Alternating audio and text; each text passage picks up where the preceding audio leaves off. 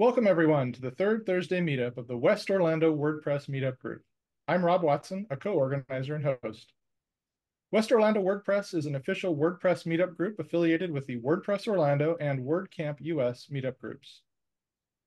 According to BuiltWith, Shopify and WooCommerce combined represent 46% of e-commerce platform use. The two have very different origins, one being proprietary and cloud-based, while the other is free and open source. Shopify and WooCommerce share much in common despite their different formats, and each has pros and cons when compared to the other. Neither is perfectly performant nor bug-free. They both offer excellent turnkey integrations with popular services for the online storefronts that they power, such as payments, shipping, social feeds, and taxes. It's not uncommon to use both or to pair a Shopify subdomain with a WordPress primary domain. WooCommerce has been innovating closer to Shopify with its newer Woo Express service that maintains the open source core. Sean Conklin will discuss what people like and dislike about each platform, answer questions, and share tips and tricks for understanding and getting the most out of these competing technologies. Sean Conklin has been a full-stack PHP web developer since 2002. He has specialized in WordPress-powered sites since 2011 and WooCommerce-powered shops since early 2017, adding Shopify in 2023. Sean helps his clients efficiently build and customize their storefronts, delegate with proper user roles, and gain confidence and stability through his maintenance and support services. At this point, I'd like to invite everyone to mute their microphones for the presentation. Sean, thank you for being our presenter this evening. The time is now yours. All right. Well, good to meet everybody, and thank you for that wonderful introduction, Rob, and Brian, for inviting me to speak here. Glad to meet this group, and hopefully you guys like this topic, and we'll have a fun Q&A session coming up here. But this topic is dear to my heart because my background is more in WooCommerce, but I expanded into Shopify last year, passed their certification exams, and really take it seriously. One of my bigger clients uses it quite a bit. I wouldn't say it's been a big driver of business for me.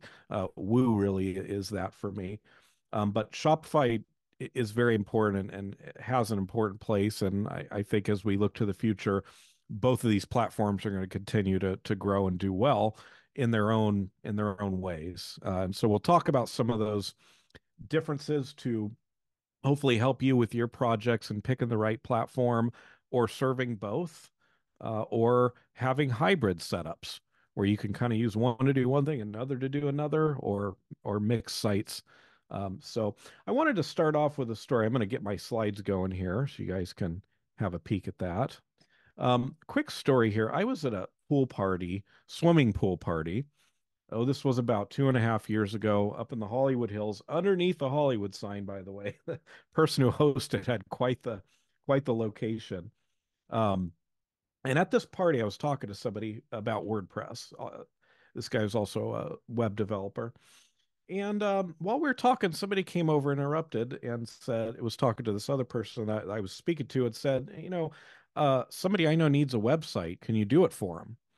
And his response, after we had just, talked about WordPress for the last 5 minutes, his response was, "Oh yeah, yeah, okay, that's a lawyer's website. Yeah, easy. Just go to Squarespace, sign up, put in a credit card, maybe, upload your logo, pick some colors, and if you want me to do it, it's like $300, whatever."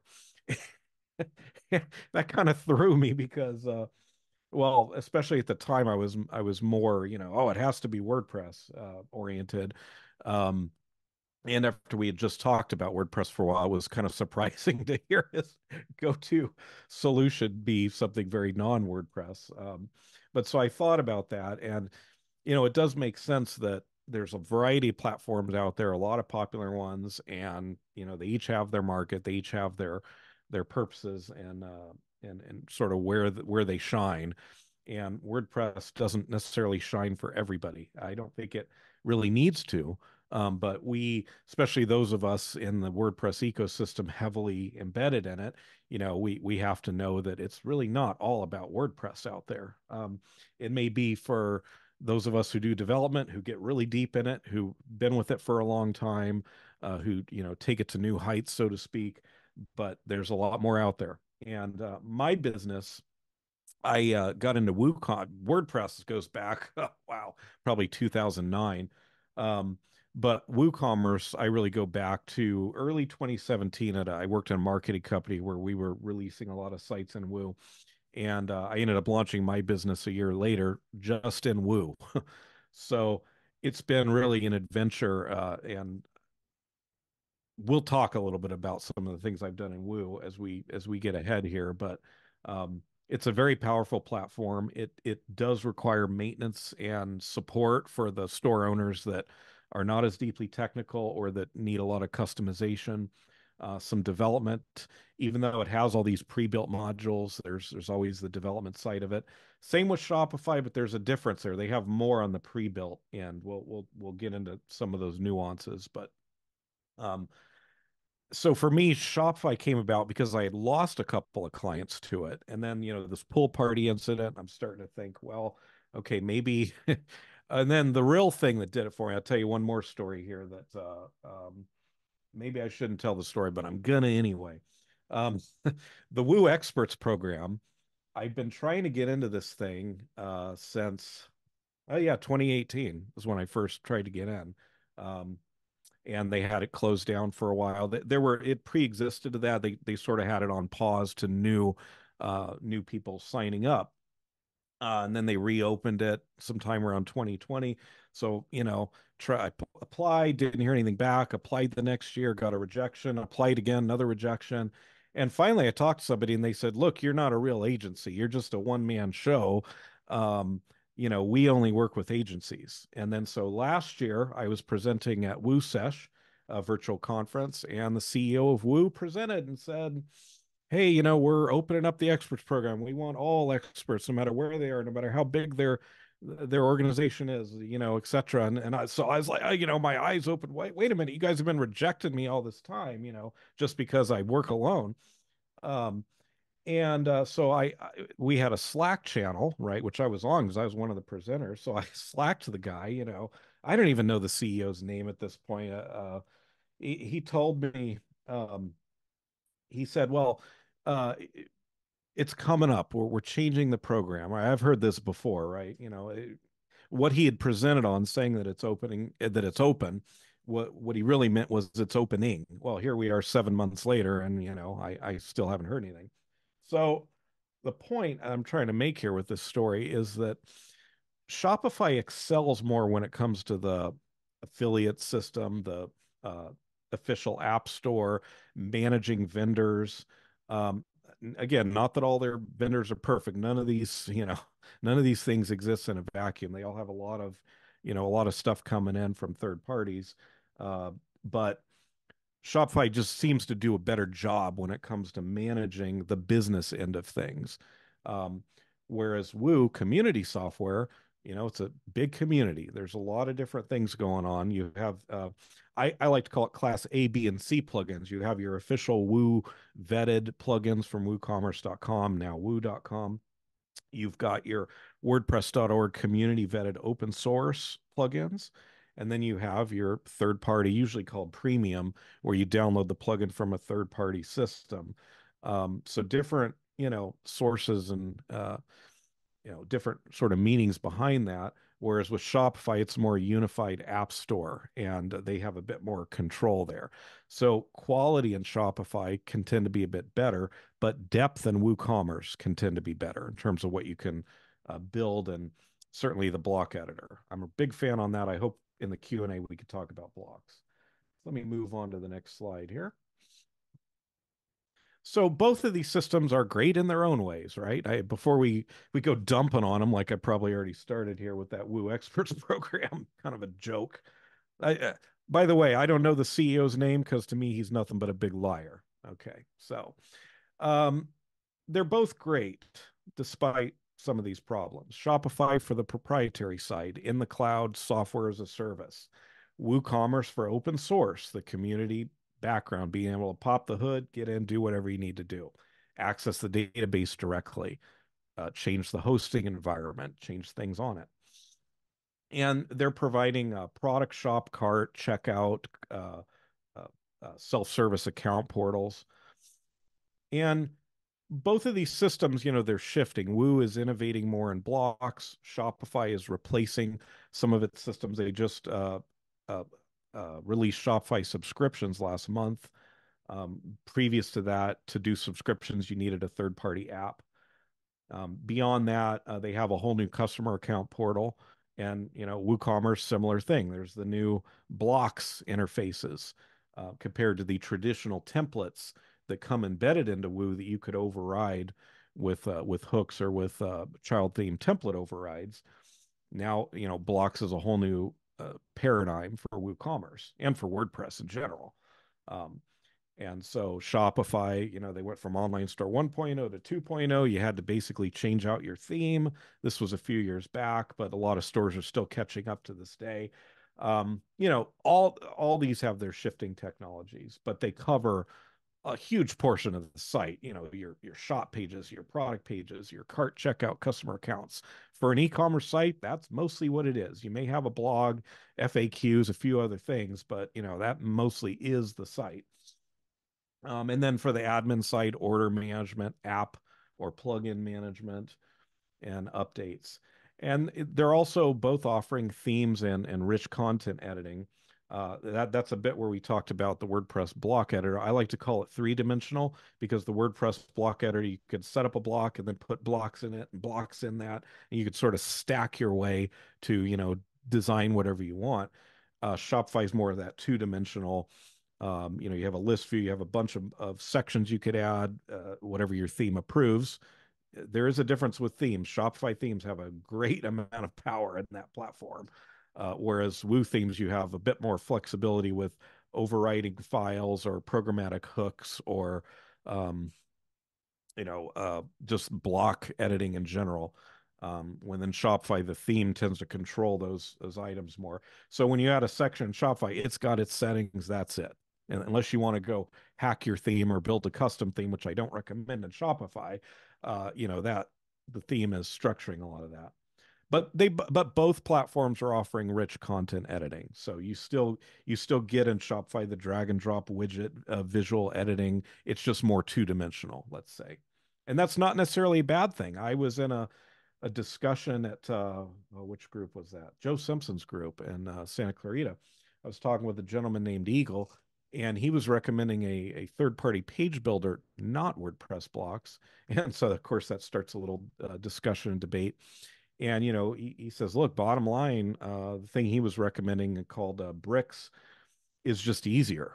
You don't have to do as much stacking. It's simpler, and that means something to a lot of people. So I'm not saying Shopify is bad if I say it's more two-dimensional. That may make it easier, but not quite as customizable. So there's a little nuance there, but they're both offering the rich editing. So that comes with both, and picking your theme and being able to edit templates.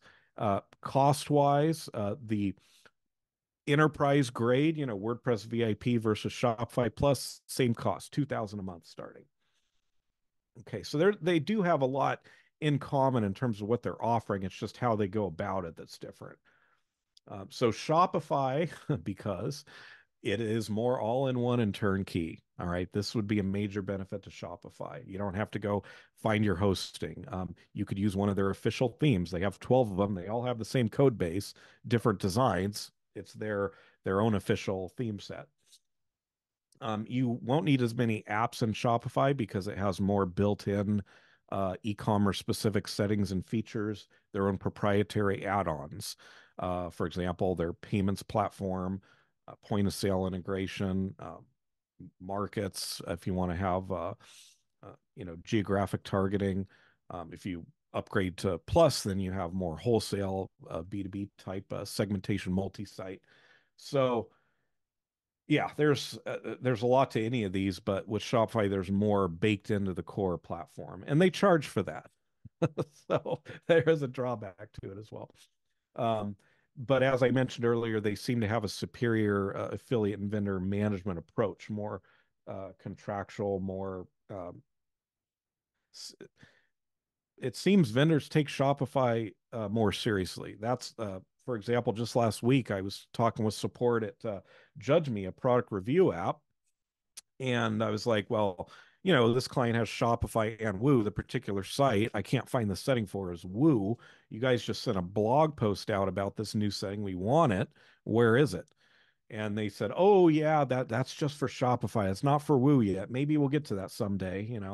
Uh, and that's not the first time I've heard that line. Okay, I've heard it from quite a few vendors where they're really putting Shopify first, Woo second, which is unfortunate. But I can still do more in Woo code wise to kind of work around the issue. But why are we the second class citizen? That's all I could say is they got to manage their vendors better, plain and simple. And then, we go to that Woo experts example. I think I'm a Woo expert. Been doing it full time since 2017, but not according to them, I guess. So again, I just think they suck at vendor management. Sorry. I'm just being honest here. Um, Oops. Okay. So, the idea of keeping store owners safer by having more in the core system, you can put up those guardrails and keep people from, what vendors might do, the silos they might create, some of the ways that they might not be giving back to the core system, which, whether it's open source or proprietary, open source, you really need to give back to the core system. You need to be engineering around, the core base. And when they come up with things like blocks, supporting them, like the checkout block in Woo that took forever. And to this day, a lot of plugins still don't support it. It's been out for 4 years already, became the default almost a year ago. Guess what? Still a lot of plugins don't support it. So with Shopify, when they come up with their new online store 2.0, they don't turn off your OS 1.0 theme. You could still run it, but a whole slew of features you just don't get. You need to upgrade your theme. And if you're delaying it, a lot of Shopify sites do. 99% of the Shopify sites I see run outdated themes. They have a major problem in that they're not admitting to yet. Um, you have to do that work if you want to have all the features. And we're talking about more than features. We're talking about, security. We're talking about accessibility. We're talking about all these quality factors, um, that matter to all of us. So that covers that one. Okay. WooCommerce benefit is you own it. You can open the hood. You could do whatever you need to do in that. You have the license for that software. You can decide. You have a bit more division as to who your vendors are. Hosting, for example. Uh, One of my clients recently, we've moved her hosts quite a bit. She was on let me see. She was on our previous developer's host originally. We moved her to her own WP Engine server, and she liked it, but it just wasn't fast enough, and it was costing a lot. So we moved her to Cloudways, definitely faster, a lot cheaper. She is happy with that. But then I found, well, hey, with SpinUp WP now, we can for $60 a month, we can get you a DigitalOcean server or Akamai or Vultr with dedicated CPU. Now you're really talking speed when we talk dedicated CPU. We can get you the server for a nominal price and then pay spin up WP $12 a month to manage the control panel. Now you're even faster and even cheaper. So the tech innovations you could take more advantage of when you could slice things up a bit more. Another example I tossed in here is you can use Stripe directly. I really like having my own Stripe account and being able to use, the official Stripe plugin or a third party or my own code, which I do have a Stripe plugin in the marketplace that, allows me to interface and I can log into the Stripe dashboard and do all the Stripe stuff I need to do. With Woo, you could do it. They offer Woo Payments, which is their version of Stripe, which if you use Woo Payments, you don't have direct Stripe access. It's through Woo Payments. But it's a little more turnkey, so they like that. Shopify Payments, a little more restrictive. That's their version of Stripe, and it is there. You have to use Shopify Payments to get the best rates. If you use any third-party payment suite, they tack on a surcharge, and it's also not compatible with a lot of their proprietary add-ons like POS and Markets Pro. So you definitely in Shopify really should use Shopify Payments. But also you can't use Stripe directly. They don't have any apps that allow that. I believe it's against the terms. You could build a custom app in Shopify just installed in your store, but I think you would be violating their terms if you did a Stripe app. It's working around their system. So that is, an example of one of the freedoms I take away. Another one is user switching in WordPress. I could install user switching. I could see exactly what my clients' customers see. I can switch to any one of them. And oh, here's how you go renew your subscription or change your card or whatever. In Shopify, they tell you, oh, well, just make a pretend customer account for yourself and pay for your own pretend subscription and do it all yourself. You got to be on Plus if you want to be able to log in as customers. So they get you on some of those things. Again, um, they have their reasons for it, so it is what it is. But some of these little freedom areas that you find, and as a business, you will find it at some point. WooCommerce can excel at that. So you can keep costs lower through those vendor choices. WordPress standards, if you really appreciate those, which again is now we're going to talk more about blocks later. I know it um, is kind of more along those lines. Oops, here I am messing with my mouse here. And then, modify checkout. That's the other one. You have to be on Shopify Plus to modify checkout. Whereas in Woo, you could modify checkout, with any plugin you want. To be clear, you can in Shopify's theme customizer, you could choose, background color, header. There are some settings for checkout that you have. You can enable certain payment gateways, and to change the order, you typically shut them all off and then turn them on in the order that you want them to appear at the bottom first. I think that's how it worked. And keep turn. See, you have a couple things you could do to checkout, but you can't really modify much of checkout other than that, unless you're on Plus. Both of these systems have problems, as I've alluded. You do have a lot of software updates in both.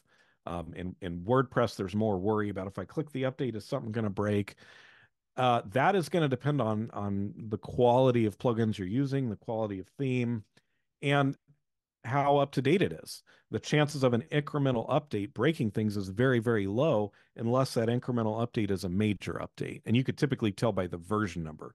Is this 2.0? That's probably going to break things. Is it 2.0.1? Feel a little better. 2.0.2? Okay, we're good. Just put that one in there, right?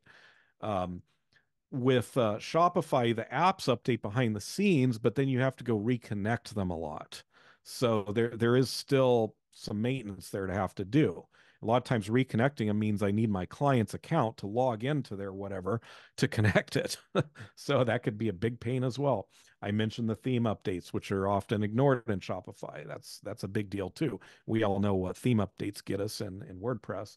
Shopify, that's even more the case because the theme has more they're bigger. They have more files in them. They have hundreds of files.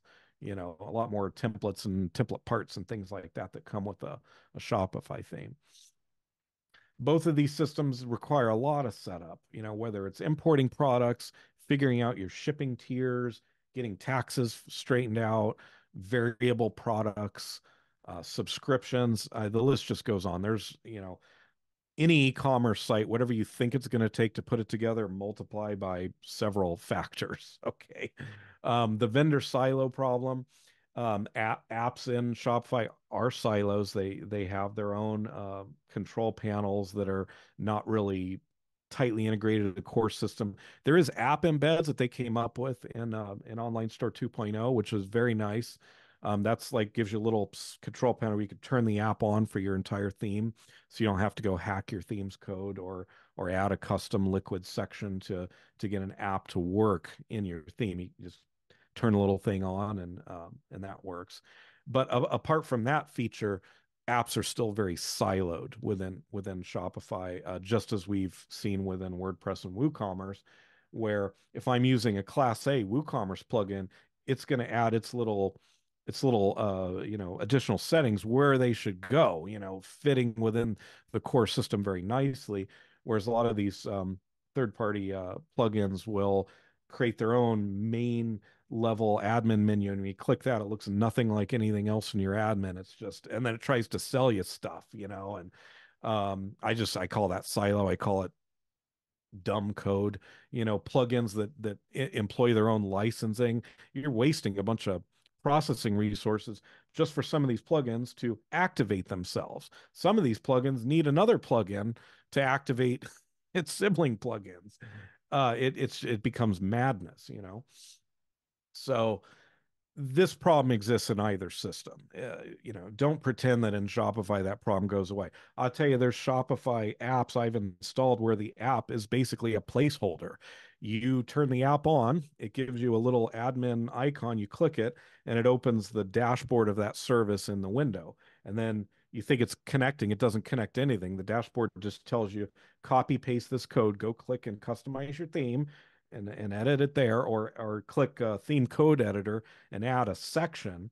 Because when you edit your theme's code, if you add a section in Shopify, it will migrate that when you update your theme. But if you edit your theme.liquid file, Shopify cannot update your theme. They will say you must merge your code manually, and people just get stuck and don't fix it. So okay, these problems are in both systems. Let's be realistic about that. And then settings all over the place. Yes, both of them. You've got one control panel after another. But again, the more of the core system you're using, the more familiar you are. If I'm in Woo, a classic theme, okay, go to the customizer. If I'm in Woo block theme, go to the site editor, right? Woo itself has its own control panel, right? So I kind of know where these settings should be. They are all over the place, but at least it makes sense where they are. And then Shopify, you've got several places too. It makes sense when you get into that system. The more you know about it, the more it'll add up. Okay, so lastly, before we get into Q&A here, because we're kind of getting somewhat close to time, I wanted to talk about, strategically, when would I recommend Shopify versus Woo, and what are kind of some things to think about here.